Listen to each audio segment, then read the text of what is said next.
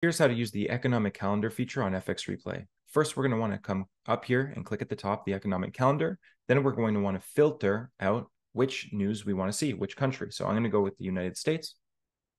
Click it and apply, and you should see the events pop up right here. Now, if we want to show them on the chart, all you have to do is click show events or hide events, okay, if you don't want them to show.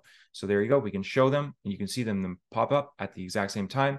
You can hover over them, click them, and you can see which event it is, and you can bring this back down, and there you go. So it's great if you want to make sure that you're not trading at the same time as news, if you want to catch the post-news volatility and so on, so forth. So it's very, very good to have in making the experience a much more real-life experience, okay? So let us know what you think about it, and we will catch you in the next video.